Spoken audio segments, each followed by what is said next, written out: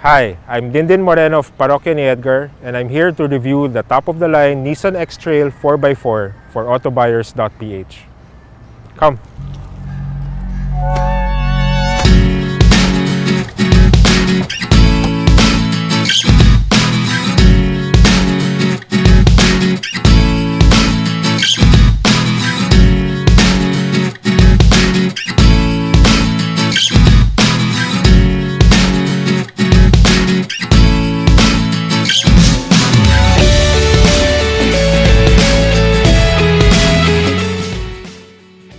This is the top-of-the-line model of this series, and the other one is a 2.0 4x2.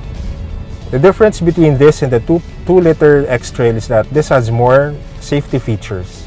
This particular model comes with Nissan Intelligent Mobility. Like, it can detect oncoming cross traffic so that when there's a car that's going to cross, an alarm will sound that will tell you how to brake. And it also has a blind spot detector, which you could see here. And there is also an emergency brake that if you get too close to a car in front, it will automatically stop, but that I'm not going to test it. It also has a 360-degree camera so that you could maneuver your car in tight spaces. Aside from the safety features, this is a 4x4. So you could, with the 4x4 system on this Nissan, you could change it on the fly with the turn of a knob like this. There. What I like about this car is that it doesn't have that much of a high clearance from the road. So while still maintaining a commanding view, you still get that feeling that it is a car. Just like the previous generation X-Trails, this car is very easy to drive. It doesn't feel like you're driving an SUV or a big car at that.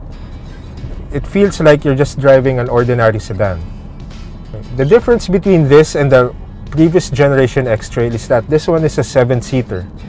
Though, you cannot fit big guys like me at the back. You can only fit children or very thin people. This being the top-of-the-line model means that it comes with different luxury features like leather steering wheel, leather seats, and one thing that my kids really like is the moonroof.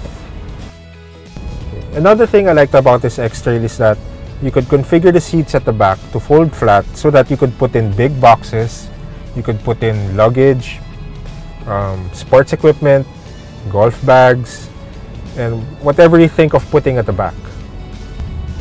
Another thing that I like about Nissan is that you can be assured that the air conditioning is very cold. Just like my old X-TRAIL, I never had a problem with its air conditioning. Another thing I liked about this X-TRAIL is the interior. Its dashboard has a modern design and is ergonomically correct, and everything is within reach. Even though this X-TRAIL can seat 7 people, it has 10 cup holders. And special mention goes to the cup holders here in front in the middle, which has aircon vents to cool your drinks. Now, on to things I don't like about this car. First is the parking brake. You activate it by stepping on a pedal. If you're coming from a manual car, it is very easy to confuse it as a clutch. I would have preferred an e-brake or a handbrake better. Even though this is a 7-seater car, the only people who can sit comfortably at the back are children and very small adults. Overall, I could say that I had fun driving this car in the few days it was with me. Even my kids had fun too.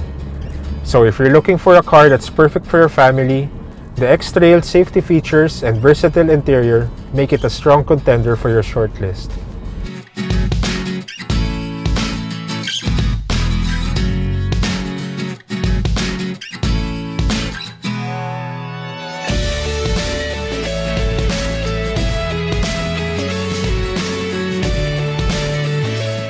Thank you for watching.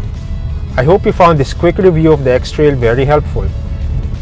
Like us on Facebook, follow us on Instagram, and subscribe to our YouTube channel. This has been Dindin Moreno of Parokya ni Edgar for Autobuyers Philippines. Till the next review.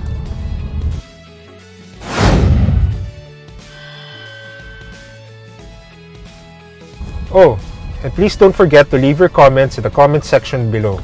If you want me to review a car, especially with the letters BMW, please write it down.